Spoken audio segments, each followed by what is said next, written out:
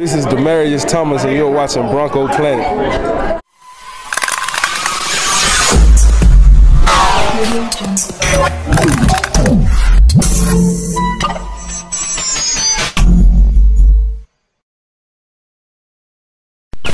Well, hey there, folks. He's Shad. I'm Danny, and we do it Bronco Planet style here. Whoop, whoop, and hey, pretty lady. Shad, this was one of those games, buddy. Hey. And I know what you're saying. What's with the fancy hat, Dan? Which is a very smart-looking question. We did not come back from a victory. We actually had this game. So That's right. Explain the madness. Well, the hat is because I'm feeling fancy. Last night was absolutely pandemonium, chaos. Let's just rewind a little bit. You know, when we were talking about some of the predictions of the year, you had to circle this game as a game. You know, a game that if you lost, you probably wouldn't have been too surprised. Unfreaking believable last night. 530 yards by the Bronco offense, which is, in my opinion, still overshadowed by what? By what? I don't know. The freaking defense. Are you kidding me? Of course, did you not watch that game? Yes. No. Everybody anticipated Peyton Manning was going to do his thing, which he's done all year long. What we didn't expect is Jack Del Rio. We nudged him a little bit last week. Said, hey, you may want to take a little time away from the family and come up with a game plan because your defense has been suspect. And they come out and shut down Drew Brees. Huge. What a great day for the defense, the offense. Bronco fans in general had to be ecstatic. So tell us a little bit. You were down there, right there at the stadium. I was lucky to get out of there alive, Shad. Yeah, you got a little voice problem this morning. How you doing? There was a little screaming, and I can't tell you how many spontaneous expletives came out of my mouth. And I'm not that kind of guy, but it was just such a wonderful game to watch. It was, again, the Bronco offense, I want to touch on this again. Okay. Over 500 yards offense.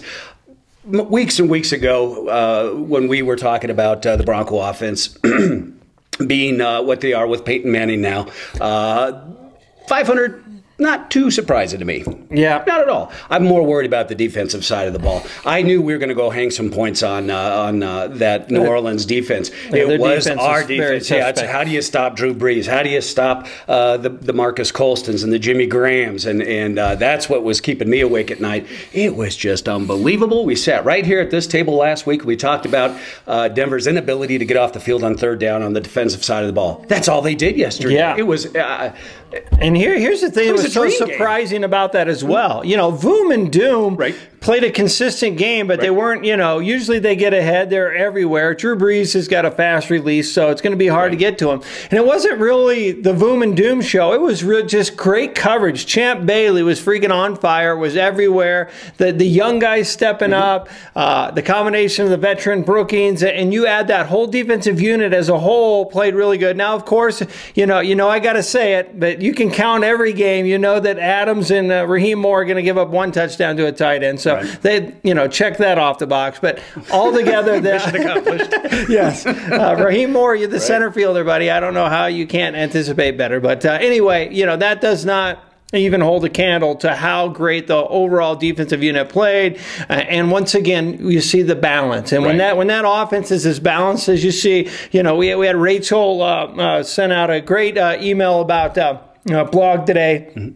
About Wesley Woodyard and what a great game he had. 12 tackles, a sack, an interception. The list goes on. And then we actually, Brianne puts out on our blog about the offense and how balanced it was. And you have three passes here, three passes there. Thomas is getting his 100 yards. Decker with a couple touchdowns. Quick shout out though, Virgil Green. Holy crap! You know what I even said last night to we didn't even rehearse this, and we're both thinking Virgil Green. Oh yeah, it was kind of fun. I even said to myself after the third catch, here's the funny stat of the game. Second leading receiver for the Broncos, Virgil Green. Yeah. He had more yards than Decker. Everybody, and my comment was, everybody in Colorado right now who's in fantasy is trying to pick up Virgil Green. Yes. It was hilarious. That's just, and again, that's something we touched on last week, is Peyton Manning's ability to spread the ball around. Spread the ball out. So, hey, we got so much more to talk about. Great win for the Broncos. Should probably pay the bills right now. Yeah, so speaking of Bill, let's go to Bill Sports Collectibles. You got it. Nice segue. Hey Broncos fans, looking for a sports store that covers all your Denver Broncos needs? Look no further. Bill's Sports Collectibles has you covered. Located off of Broadway in downtown Denver, Bill's has the largest selection of Denver Broncos memorabilia anywhere in the county. Looking for autographed helmets and jerseys? Bill's has you covered. How about old classic Broncos memorabilia, like famous Orange Crush cans? Bill's has you covered. Needing a favorite old school jersey or perhaps the latest Peyton Manning jersey? You guessed it, Bill's has you covered. So wait no longer, Denver Broncos fans. Bill's Sports Collectibles has you covered, serving customers since 1981. So, hey, got to love Bill Sports Collectibles. And speaking of Bill, we're going to reach around here and grab this hat, which we got from Bill Sports Collectibles. And then we were down there covering the Bronco events. And lo and behold, we had Elvis Dumerville and Ronnie Hillman, who had a big game yesterday. 6.1 yards per carry. Great burst of speed. And all you had to do last week, as you saw our prize monkey, was talk about your favorite part of the season and the most disappointing. And Andres Gallegos is won that hat. He talked about the Pittsburgh game. He knew right away that the Broncos were going to be a different team this year, and his most disappointing was the Texan game. I guess his best friend likes the Texan, did a little rubbing in, but our day will come against the Texans again as we play for the AFC Championship. You watch, the Texans Broncos are going to meet up again sometime. So congratulations, Andres. And we'll have more prize monkey for you as we prepare for the upcoming week. We'll have Chris on the set, and we'll give away some more swag. Also, real quick, last thing.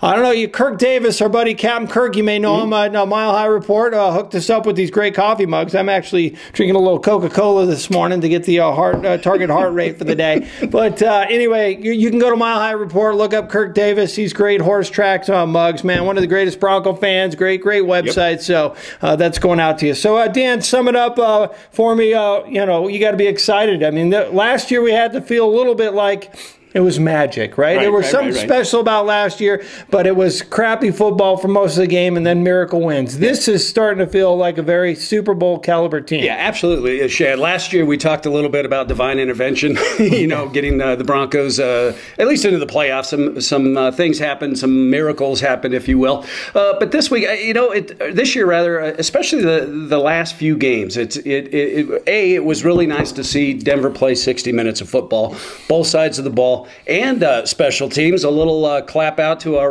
punt return team. Yeah, he did pretty good. A couple times it was deep in the, like let it go, don't get it. Right. And then he breaks it out, and you did see those, some great bursts of speed from the little man. So that was awesome. Yeah, it's something that just the whole game was just a joy to watch, and it was 60 minutes of football. Again, that's something that we've talked about in the past. It's broken record time again. Anytime we talk about these things, they just seem to get fixed. Is it luck or divine intervention, Chad? I don't know. I think they got it tied into Bronco Planet. And everything we talk about, they address. Hey, let's give out some other kudos here. Omar Bolden, hadn't gotten much playing time, is starting to make his name on special teams. A great job of jumping up with the sky hook to get that punt inside the 2-yard line. You got to go back with Chris Harris again. Chris Harris continues to be good. Tony Carter playing well. Wesley Woodyard has stepped in so nicely. Yes, for sure. Bar none. Guy gets an interception, forces a fumble, a tackling machine. Might have got a sack too. I mean, he was everywhere, just playing well. I think maybe he senses that DJ may be coming back soon, and I really like being out here and part of this starting defense. So on the DJ thing, we'll just touch it real quick. A couple more games,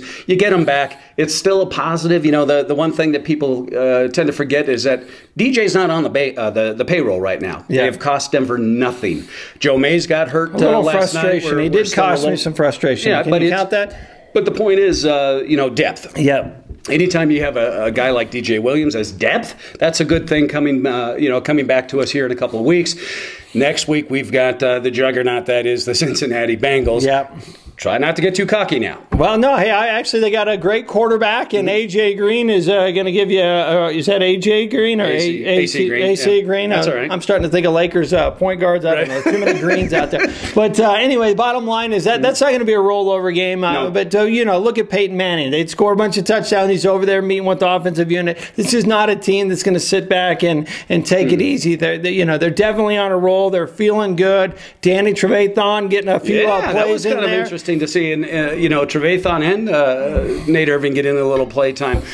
Quick shout out to Joe Mays. Get well soon. We don't know the extent of your injury, but it's what a great just the whole experience, of course, Mile High is Mile High, and the electricity was there. I was, I've got no fingernails, if you can see. The beginning of the game, I didn't even say a word. I'm sitting at the edge of my seat, saying, just like, okay, get off on third down, get off on third down, get off on third down. It was just amazing. I have not seen Drew Brees, we're a couple of Red Zone channel fans here, so we watch pretty much every game every week, and you just don't see Drew Brees being pressured the way that the Broncos took care of him last night. Yeah, but did a great job across the board. And once again, we mentioned last week, let's get Ronnie Hillman involved. He comes in, McGahee does his usual, just running over people, over 100 yards and a touchdown, and then you get Hillman coming in for 86 yards. So, I mean, that offense is clicking like no other. Great balance, and that offensive line is protecting Peyton Manning. I don't know how many days games he's gone now without a sack, but and it sets a Bronco record now, 5 consecutive games with over 300 yards, and I think, the records are going to continue to fall. Peyton Manning is in the zone. Yeah, there's been several articles out there, several people in the biz, so to speak, that are talking about the Denver Bronco receivers and the offense as a whole, that it's finally catching up with Peyton Manning. And when that happens, well, you saw what happened, 530 yards worth of offense. So, good and big things, and it's the pump-up, Chad. It's, we're feeling better, we're feeling better, we're feeling better. The 3 losses now, but a distant memory. Who cares? They're lucky they weren't on the receiving end of that 500 yards from Peyton. Rolling forward, what do you see the keys to coming up next week with Cincinnati? Well, I just think stopping their talented receiving core and just continuing to play good, solid defense. Jack Del Rio made a big step with that defense against Drew Brees, and hopefully now we can start rolling. I mean, the record looks pretty good for the Denver Broncos moving forward. They got through a lot of the tough games. Now working on the fundamentals, work on the details, and good things are going to happen. We'll break it all down for you coming up later this week. Real quick, yes, sir. The streak is intact. Steak dinner. McGahee up the middle. First play of the game. Yep. Love the predictability. Yeah, that's okay. But it works. Hey, we're happy. There's nothing to be disappointed about. Great game for the Denver Broncos. Great time for Bronco Planet. Danny, I'm glad you were down there having a good time, and you survived it, and enjoy your day at work today. Yeah, you as well. Hey, until Thursday. Yep. This is Bronco Planet. Chad, Danny. Hey, make sure you check us out. Facebook, YouTube, and of course, Twitter. Love y'all. Go see Bill Sports Collectible because he's so awesome. Thanks for watching Broncos Planet.